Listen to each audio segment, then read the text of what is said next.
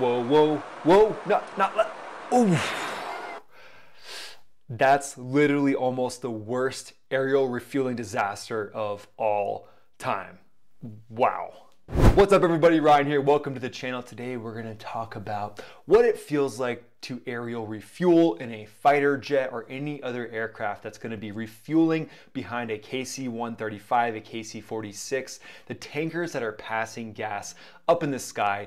Literally, you got Texaco up there in the sky passing thousands of pounds of gas. I'm gonna give you some real world stories of what I noticed from doing aerial refueling in thunderstorms, or at least near thunderstorms, and maybe some times where I created my own thunderstorm with piloting skills. And we're gonna, at the end, watch one of the probably most close to a disaster during aerial refueling of all time. I mean, literally this jet, you guys are gonna be at the edge of your seat. You're gonna feel chills up your spine because an AWACS is going to basically show us what not to do. So I'm glad you're here. Before we get going, please check out Patreon. It's Max Afterburner over there. MaxAfterburner.co if you want to grab some threads. Let's dive in.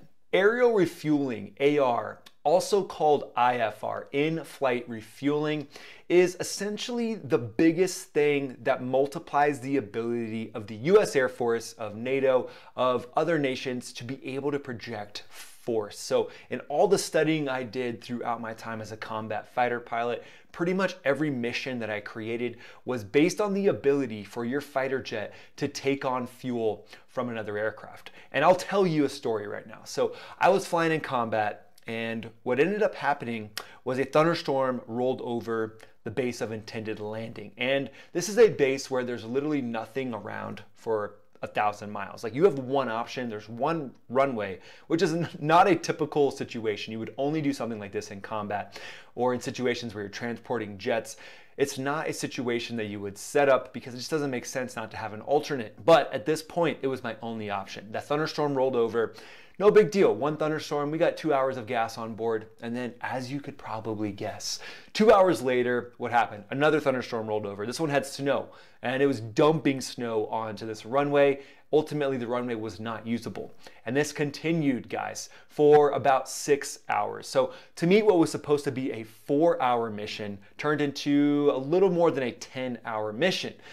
Yeah, kind of wishing I would have brought a little more food on that one. At the end of the day, it was just a crazy experience, just kind of knowing, you know, when I'm up there in that fighter jet, I plan for the worst and I hope for the best. So when I saw the first thunderstorm roll in, I'm like, yeah, I don't think this is gonna be the only one. And then I start to see the subsequent times the storms would roll in. And to me, I just tried to go to my happy place of zen. But what gave me that happy place of zen was knowing that I was gonna have gas stations coming to me. Literally, a KC-135 has more gas in it than a massive truck stop gas station. And you don't have to wait in line for the pump. Typically, there's gonna be jets that roll straight up to the boom. And the way that it works is you set up a cap, a refueling point where you'll meet to then do what's called an aerial refueling rendezvous. At that point, you've done a lot of the hard stuff, because when it comes to rejoining with a tanker, it comes down to being able to meet, you know, it's like two bullets hitting each other, meeting in the middle of the sky and plotting an exact course to intercept that tanker. There's a lot of different things you do with your radar. It's literally a science to arrive behind the tanker at 500 feet with closure, because you don't want to bleed off all your energy in game and arrive behind that tanker completely out of energy and unable to get gas, or having to use more gas. Let's say you arrive with a deficit, you've got less than 50 miles an hour, so that tanker is pulling away from you by 50 miles an hour, and you're in a heavy F-15E with bombs, with bags. Bags are what you call the tanks that carry the gas underneath that jet. You arrive back there and you got to tap it into Max Afterburner, or Min Afterburner even, and you're on fumes. Now you're just looking at yourself and you're like, really? Really? Come on, you're better than that. So what we ended up doing that night was getting multiple tankers to come up and meet us. And to keep us airborne for 10 hours, we refueled 5 different times to keep our tanks topped off. Now, during that time, we were also the airborne alert. So we were the jet that was ready to respond to any situation, because some of the jets that were down on alert sitting on the base couldn't take off because the weather was so bad.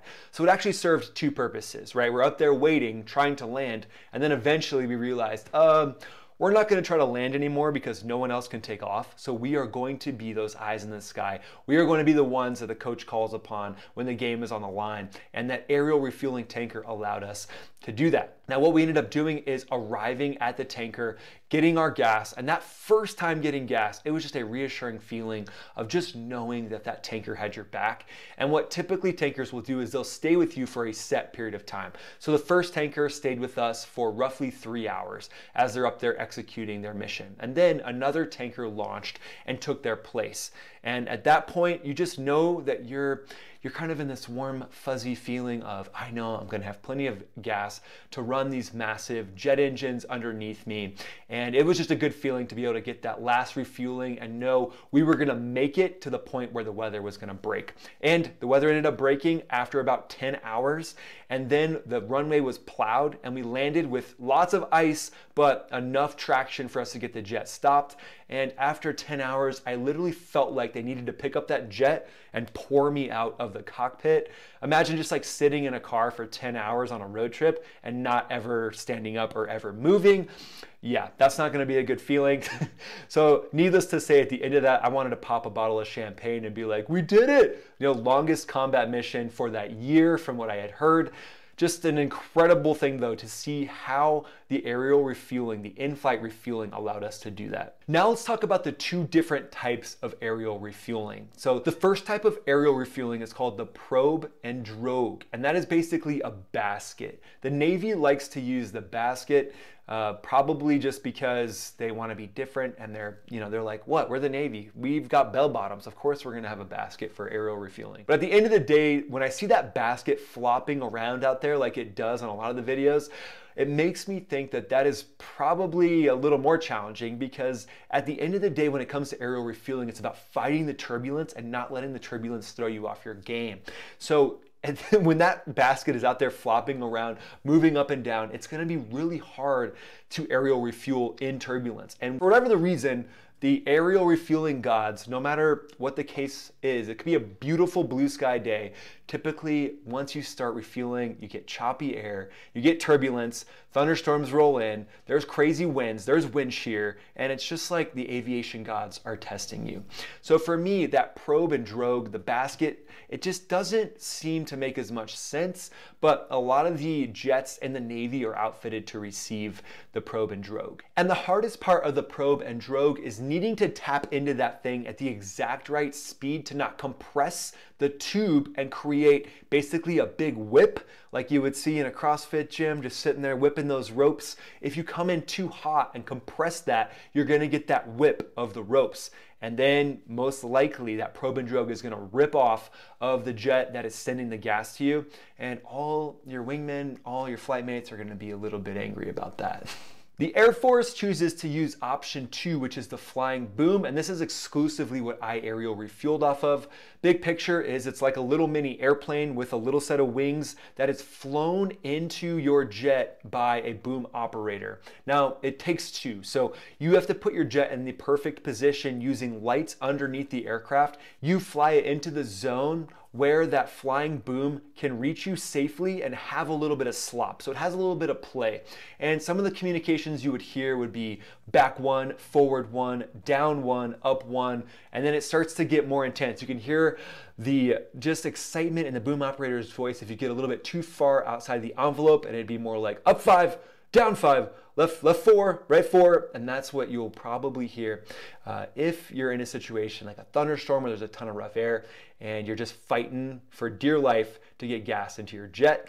For me personally, I think the probe is harder. The probe and drogue, the basket, is way harder than the flying boom, and it's nice to have an operator on the other end who's kind of doing 50% of the work, and you're working together as a team to get your jet refueled. All right, my friends, now we're gonna watch this AWACS refuel you made it to the end of the video. Let's watch this AWACS refuel, and then I'll give you my thoughts at the end. It's gonna be a wild ride.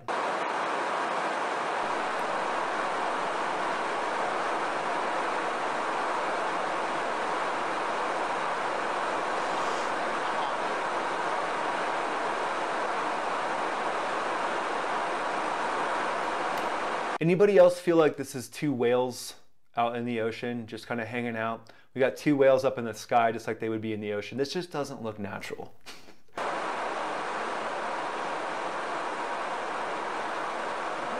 Okay, you can see that aggressive maneuver that the AWACS just made. Basically, they're looking up and they overcorrected. They pulled up into the boom, and the boom operator's like, oh sweet, it's in the perfect position. So they immediately go into the port. That's the problem, because at this point, the pilot's now gonna overcorrect again, because they're gonna see cues from the lights. As soon as that thing plugs in, that's gonna say down, go down fast. And so they're gonna see those, and most likely they're gonna push down here pretty fast, and it's gonna get in what's called a PIO, a pilot-induced oscillation. Let's see how it goes.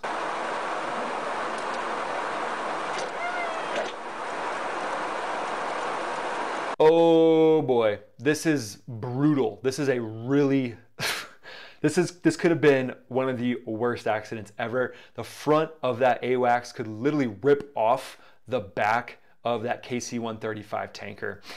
Now you can see the PIO happen, just the up, down, and that is kind of like, it's hard to counteract that, but you literally have to go to your place of Zen and not do this.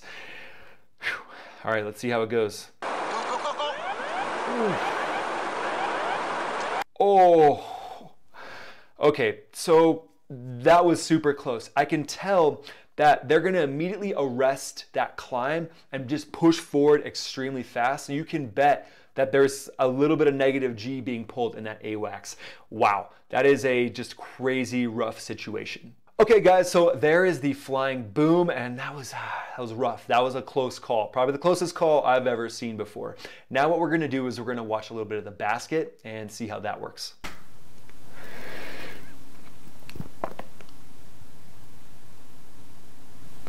Just a little bit complicated, right? You got that big arm coming up, and then you got the basket out in front of you flopping around in the breeze. Yeah, not my cup of tea.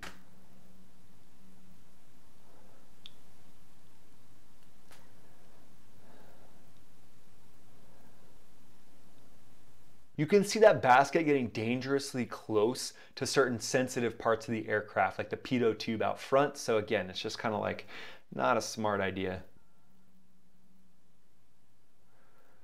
Whew.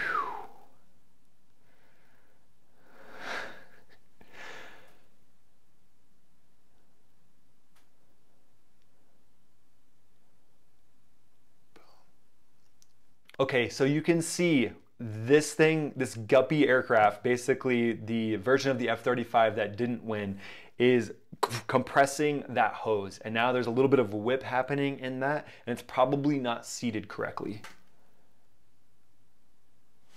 Okay, so it's gonna rip off a part of that drogue, and the connection between it is just not correct. So you're gonna see fuel just dumping out of that thing right now. So again, a lot of moving parts. For me personally, I'll take the flying boom any day of the week. Hey, what's up everybody? It's Ryan here. Don't forget to subscribe to the Max Afterburner channel and check out another video. It would really mean a lot. Thanks so much for supporting this channel. We'll see you on one of these videos over here.